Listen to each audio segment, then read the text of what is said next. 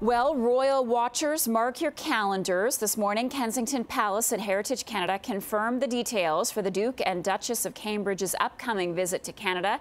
Prince William and his wife Kate will visit a number of smaller communities. Well, we wouldn't call Vancouver smaller, would we, Richard Berthelsen? No, he's shaking his head at me. The trip will take place between September the 24th and October the 1st. This is going to be the royal couple's second visit to Canada. Their first came shortly after their wedding 5 years ago, and they drew huge crowds wherever they went. CTV's royal commentator Richard Berthelsen is joining me in studio now. Richard, what do you take out of the agenda? What does it say to you about the focus of their trip and, of course, whether or not they're going to bring the kids? Well, I think what we're seeing in this 8-day trip is a real base being established in Victoria. So they're likely going to be staying at Government House in Victoria, which is the residence of the Lieutenant Governor, one of the most beautiful official residences in Canada. So the children will be able to be based there, and then their Royal Highnesses, the Prince and the Duchess, will be making these visits out. Extraordinary, really. They're going to be going to some communities as small as 400 people, Carcross in Yukon, 1,200 people in Bella Bella.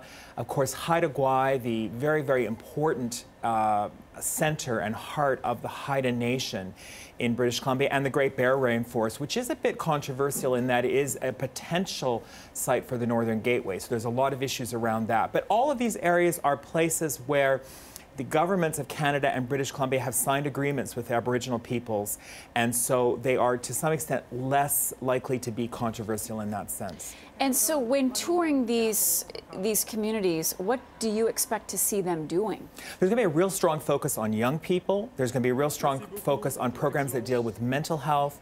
There's going to be a strong focus on Aboriginal heritage and culture, and also the environment. Of course, we know Prince William is a noted conservationist, particularly when it comes to animals, so he'll be really interested in some of the activities underway in Great Bear Rainforest to protect the animals there. And those issues will raise in all these places. There are also some very iconic places, you know, obviously Vancouver, Victoria, but also Kelowna.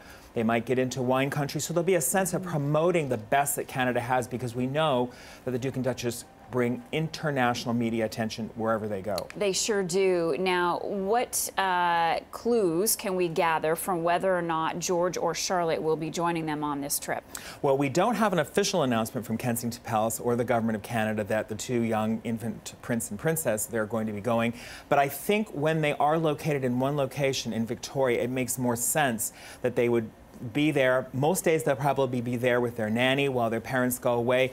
One or maybe another day of this trip, they might take one or both of the children with them. And I think that is a possibility, perhaps maybe on the Victoria Day, September 29th. Obviously, they're already in Victoria, possibly up to Haida Gwaii. But again, they'll make those decisions on a case-by-case basis, and they'll be looking at the itinerary right now.